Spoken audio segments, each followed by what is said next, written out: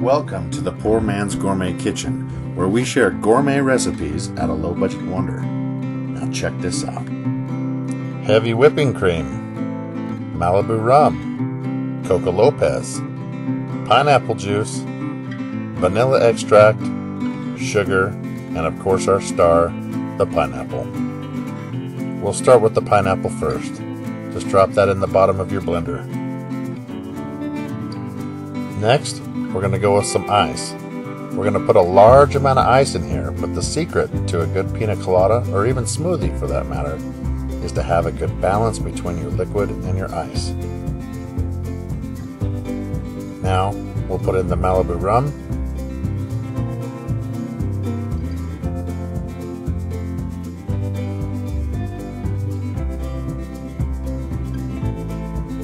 Pineapple juice.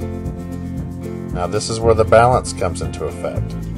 You've got to use it sparingly, but you got to make sure that there's enough in there for the flavor.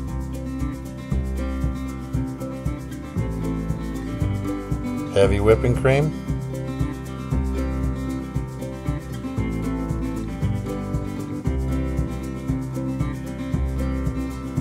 And here's our secret ingredient, the Coco Lopez.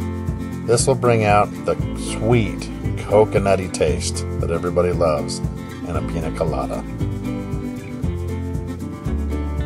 A little splash of vanilla.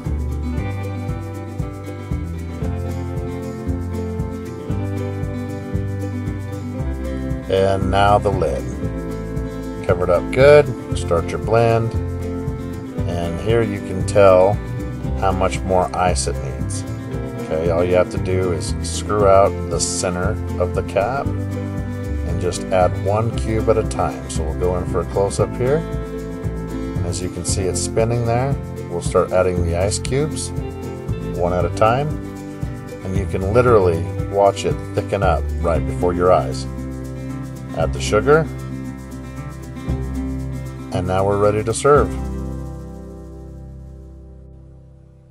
Now watch close as it fills up. You can tell how thick it is. It's not splashing everywhere, and it's holding.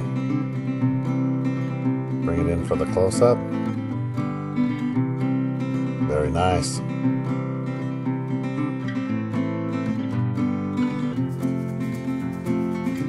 And that's how it's done.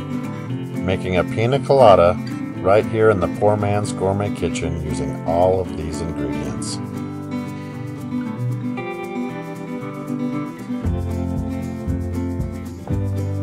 Thank you for watching, and be sure to stop by PoorMan'sGourmetKitchen.com for more recipes and exact ingredients.